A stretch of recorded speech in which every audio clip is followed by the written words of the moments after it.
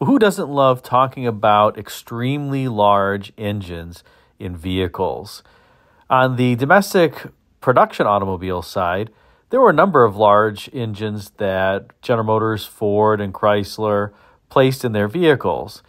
GM's largest during the classic car era was the 500 cubic inch Cadillac V8 that was introduced for the 1970 model year and continued on through the 1976 model year before being downsized in 1977 to 425 cubic inches and again being downsized in 1980 to 368 cubic inches before being sunset after the 1981 model year.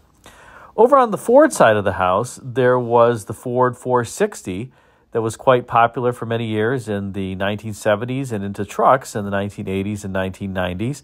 There was a larger passenger car engine that Lincoln offered in the mid to late 1960s before the 385 series V8 replaced it, and that was the MEL 462 engine.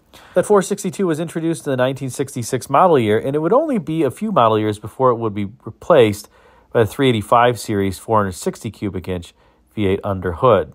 Over at Mopar, the largest V8 that they put in their passenger production cars was a 440 cubic inch V8 during this time. And over at AMC, the largest was a 401 cubic inch V8. Now, in a number of cases, some of these companies produced larger engines in different vehicles, like medium and heavy-duty trucks. We've already talked about the 637 cubic inch GMC V8 as well as the 702 cubic inch twin 6 V12 engine. Over at Ford, there were a series of Super Duty V8s that were not offered in passenger cars, but the largest of those was 534 cubic inches, and we're going to save a discussion on that for another day.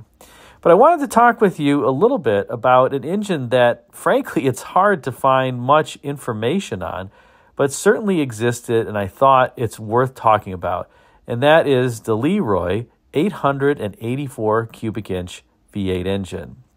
Now, I admittedly don't know what the proper pronunciation of LEROI is, at least colloquially as it was talked about in the Times. I'm guessing it was LeRoi and subsequently the Roy line of generators and engine sets.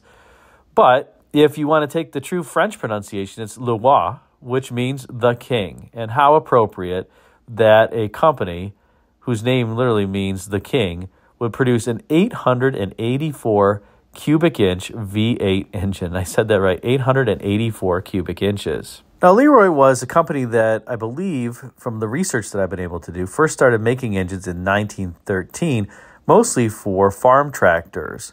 And as years went on, they got into making larger and larger and larger engines. The company was based in the Milwaukee area in Wisconsin, and it would subsequently be acquired by another company, the Waukesha Engine Company, and that would occur in the 1958 model year. At that point, Waukesha had acquired the rights to the LeRoi division of what was then the Westinghouse Air Brake Company, or WABCO, that again was based in Milwaukee. Now, LeRoi made some pretty awesome engines overall. I think some of the largest that were produced in history, at least gas engine V8s. And this 884 cubic inch V8 wasn't even the largest one that was produced. There was a L4000 V12 engine that measured 4,018 cubic inches. 4,018 cubic inches, and had a 7.5 inch bore as well as stroke. What a cool engine. We're going to try to touch on that one when I have a chance to do some more research on that.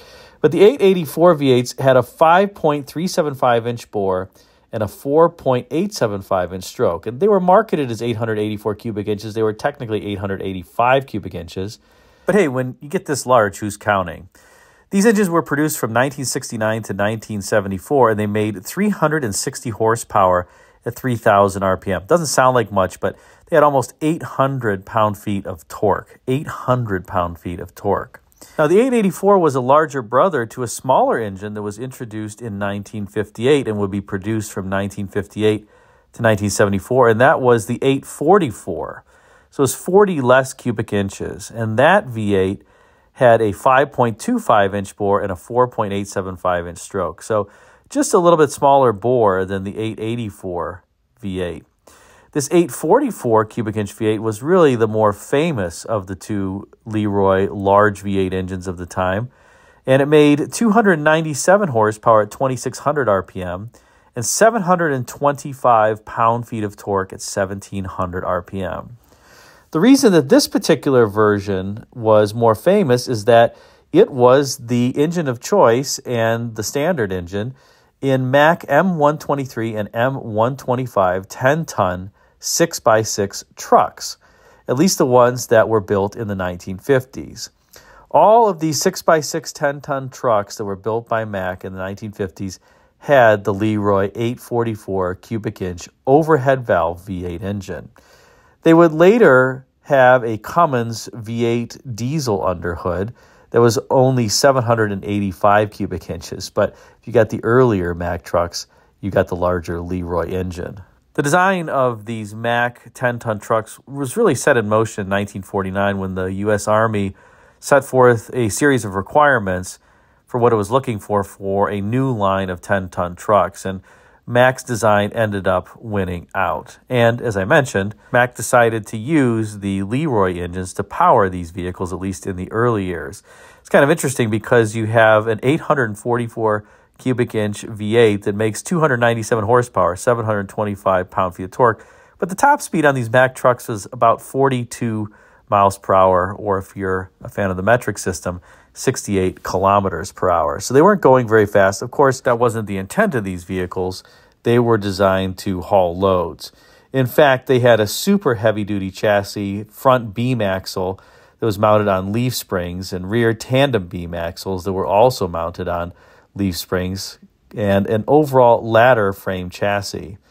These vehicles also had a 181-inch wheelbase and employed air drum brakes all around. So 181-inch wheelbase for comparative purposes, a 1970s-era Cadillac Fleetwood had a 133-inch wheelbase, and that would have been the largest wheelbase that General Motors would have offered at the time.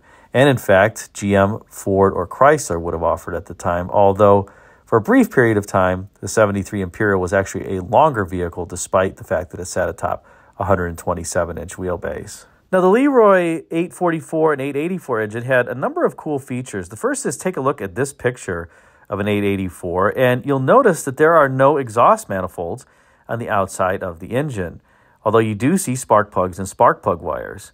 And that's because the exhaust manifolds are actually on the interior of the V and are right next to the intake manifold, as you can see there. Now, why they chose to do that, I'm not quite sure. My hypothesis is that they were trying to get what would potentially be hot exhaust manifolds away from the spark plugs and spark plug wires so that they didn't, let's say, make those wires crispy and the engine could be more reliable. Of course, you're obviously heating up the intake air charge because the exhaust is so proximate to the intake, but I guess that was the trade-off that they decided to make. Also notice in this picture here that the intake had a really interesting design. It was actually a cross-ram intake, very similar to what Chrysler would employ. Obviously, the so-called rams and the tunnels in the intake manifold were not all that long, but it is in fact a cross-ram intake on this LeRoi engine. Most of these engines had a single distributor, but I believe that they may have been available with two distributors, although I'm admittedly not quite sure. And all in all, these engines proved to be, I would say, quite reliable, and even Onan used them in the generator sets that they were producing in the 1960s. So they had a life outside of these Mack M123 and M125 trucks. Now, LeRoi produced so many different cool engines. I'm going to have to do some more research on some of them, but they even produced a 289 cubic inch single cylinder engine. I can't even imagine how much that thing would shake, but it had a 7.25 inch bore and a 7-inch stroke and made 21 horsepower. So we'll have to touch on that.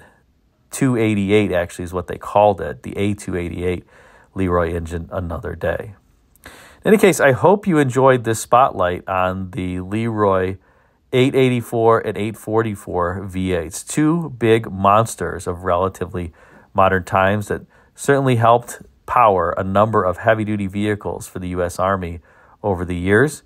And if you have any additional information about them, please feel free to drop me an email. Let's now close out with a video of a Mack M125 10-ton cargo vehicle running with this LeRoi engine under hood so you can hear a little bit of what it sounds like.